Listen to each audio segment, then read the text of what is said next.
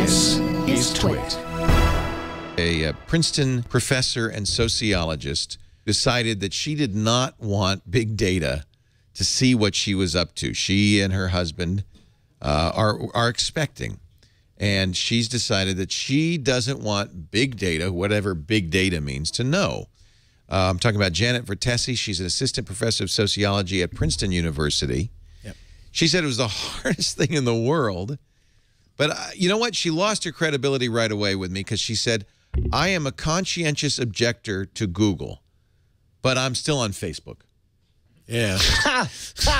So right there I go, well, They lady. all are studying who you are, what you do, what your behaviors are to serve you She better says, content. I've been on Facebook about 10 years since it first opened to the Ivies. I got off Google 2 years ago when they changed their privacy policies. So don't use any Google products. I was already a conscientious objector to Google, but I'm very active online. Strike two.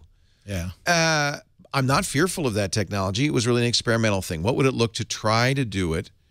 What would it look like to do it without walking away from Facebook or Twitter?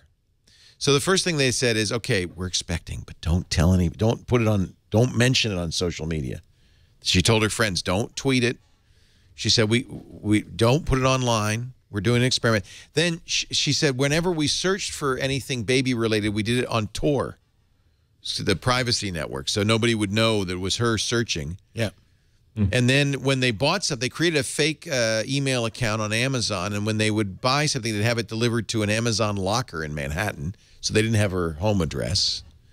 And she says, we stocked it with Amazon gift cards that we bought with cash to draw a distinction between our online lives and our offline lives.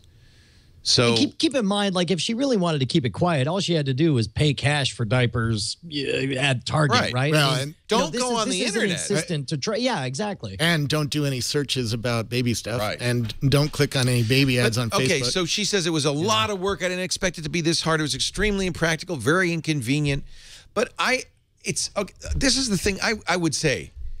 What have you gained by all of this effort? What have you gained? No baby ads.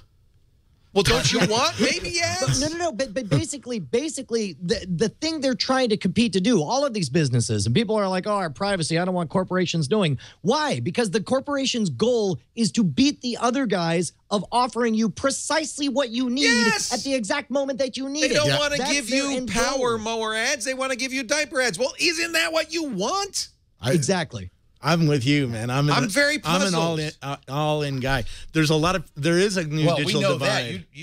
There is a new digital divide, though, between people like this who are trying to stay offline. Richard Stallman and I had dinner, and he has a button say "Pay cash for everything," and he certainly is not on Stallman, Facebook. of course, the creator of the GNU project, Yeah. one of the original MIT hackers. But he doesn't use credit cards, and he doesn't use Facebook. Well, so fine, he wants, good for him. Yeah.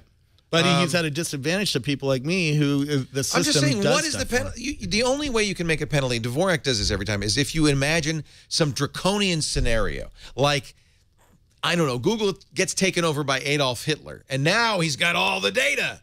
Or Facebook is actually a front for the CIA, and now they've got all the... But what is really happening? All they want to do... Didn't your baby have to get a birth certificate at the hospital? Yeah, by the way, from day one, when Henry was born 19 years ago, we started getting offers because of the hospital immediately the hospital sells your information immediately. Oh, yeah. And they give you a gift basket. And then and right up to when he was 18, and the Selective Service emailed him and said, now you have to register for the draft. For 18 years, they knew exactly, they followed him. We moved 3 times. They followed him. He kept getting all those mail. That's what they do. And you didn't need Google or big data to do it. Well, but I ask you again, what is the horrible I bet you claimed him outcome? as a deduction on your taxes, right? Yeah. Yeah, so he's in the system somewhere. I don't care. So what? He has to register for the Selective Service. It's not like he can avoid it. So what is exactly the harm? I understand people don't want to. And you know what? You don't have to. Don't use the internet. You got to go to a lot of trouble, but you can do that. I don't understand what they're so worried about. I think part of the thing is we want to believe that we are not creatures that are that predictable. We don't want to believe that we're just coins that get flipped. We are. But we are, yeah. And as we've said on the show before, it's like, you exist as a feedback loop. Who you are is what you do, determines who you are. And if you think about it, the ability to know your past actions as a predictor of what you're about to do is really just the concept of reputation. As much as people get misty-eyed and talk about, oh, why can't it be like it used to be when we'd all were in small towns and everybody knew who everyone was? Guess what? We're coming back to those days, and it's because of technology and the internet.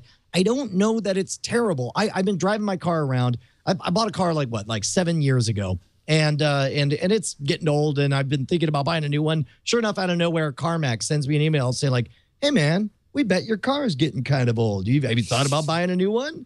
And it's like, I don't know that that's terrible. That is exactly as evil as thinking to call someone on their birthday and say you really value their friendship. You know what I mean? It's a matter of I understand people want to the effort and timing. People want to control this data. I understand, but it doesn't help to use scary words like targeting you or big data. These are kind of scary, intentionally, I think, scary words to make you fear something.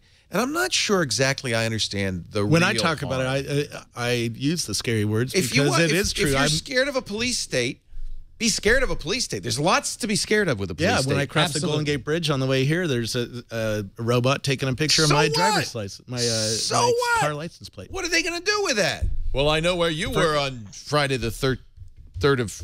What? Who cares? If you're seriously, what is the damage? What is the harm here? For me, nothing. But well, I'm wondering now. It. You can do things. It's as Professor Vertesi pointed out. It's a lot of work to stay out of these databases.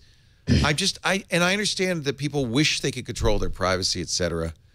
But I'm just not sure what the horrible outcome is that they're worried about. Here's what I think it is, and go ahead, pencil me as being off the deep end on this, but I think there's a deep-seated cultural desire for us to not believe that, with all apologies to Padre SJ, that the Catholics were right, that there really are an all-seeing eye that knows all the filthy, dirty things that we do to ourselves when nobody's looking. Yeah. That has been, throughout all of human history, been a tool used by all religions in order to enforce people to be good. And now it's a reality. It's a fact that if not you woke seeing up, you do the actual deed, we saw all the bits that led up to it, and we're pretty sure, it's like, well, we're looking at your credit card bill. You sure did go to the liquor store 12 times last month, so I think you got a problem. That kind of thing. We don't want to believe that. We reject that idea. We want to believe we're captains of our own lives. And to know that, number one, our behaviors are predictable, that they're so predictable that large corporations will bank money on the fact that it's like, well, he's done A, B, C, and D. He's definitely into F. And then, which for the record, I am into F. Fine, you got me.